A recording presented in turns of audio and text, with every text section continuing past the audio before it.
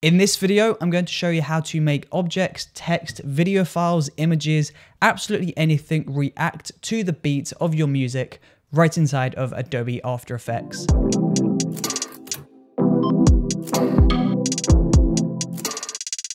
So let's get right into the video.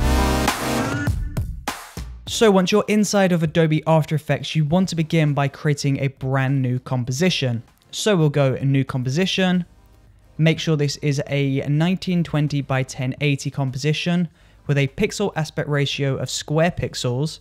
Frame rate can be whatever you like, but I'm going to select 23.976 and we'll set the duration to around 4 minutes. Then we'll press OK on this and we can drop our audio file into After Effects. So drag your audio file from your Finder or your document into After Effects and then we'll drop that onto the composition. So if we play this back, you can hear the beat.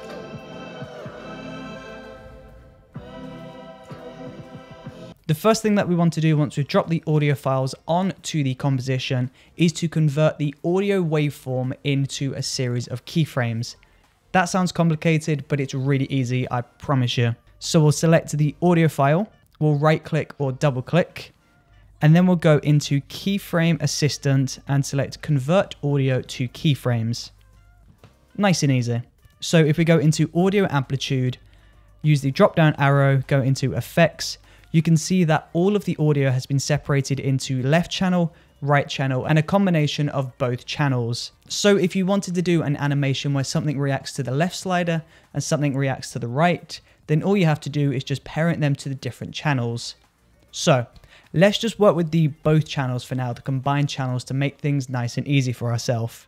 So let's begin with some text. So we're going to go ahead and press the T icon. Then we're going to type out whatever we like in the middle of the video. So I'm just going to put text and then we'll center that up roughly in the center of the composition. Now, it's really important that we adjust the anchor point of this text to the middle of the word, because if we don't, then the animation is going to come from the anchor point on the bottom left. And if we're using the scale, then it's going to look really weird. So with the text layer selected, you want to press A on the keyboard to load up anchor points. And you just want to adjust this and make sure the anchor point sits perfectly in the very middle of the word.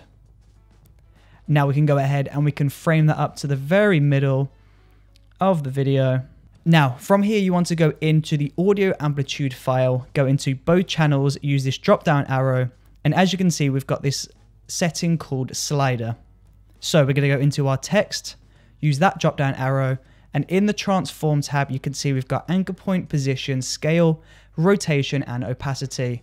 And we can go ahead and use any of these for the animation, but I'm going to use scale. So you want to go ahead and hold Option on your keyboard or Alt if you're on Windows. Hold Option on your keyboard, select the stopwatch next to scale, and that will load up this expression box. Now in here, you can go ahead and type out an expression, or what we're going to do is use the pit whip tool to connect this scale from the text to the slider on the audio amplitude. Again, it sounds complicated, but it's nice and easy. So we're just going to use this pit whip tool here, the expression pit whip. We're going to drag that and drop that onto the slider, and then we'll let go of that.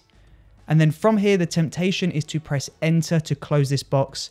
Do not press Enter because this will break a line in the expression. As you can see, we don't want to do that. So you just want to go ahead and select anywhere in After Effects outside of this gray box. So we'll just select up here. And if we play this back, you can see we've got our text reacting to the music.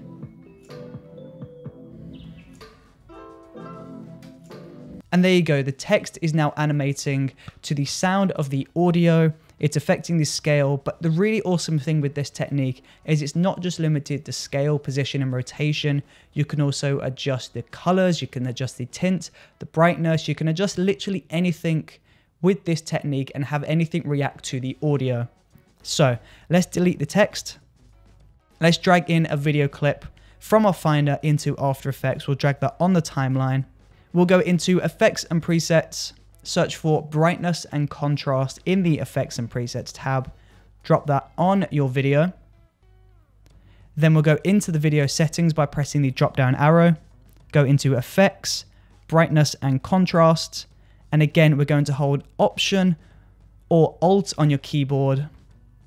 Select Brightness, and that will load up this same window again. Then we're going to grab this pick whip tool, pull that down to the both channels slider, let go, select anywhere other than this gray box. And if we play this video back, you can see that the brightness is now being affected by the audio. And there you go. If you wanted to animate any other settings or any other objects to the beat, all you have to do is just go through the process of linking the clips together, and it's going to perfectly animate to the beat of the audio. So if you enjoyed watching this video, or if you feel like you just learned something, then please do let me know in that comment section below. And of course, if you're subscribed, then I will see you on the next video. See you there.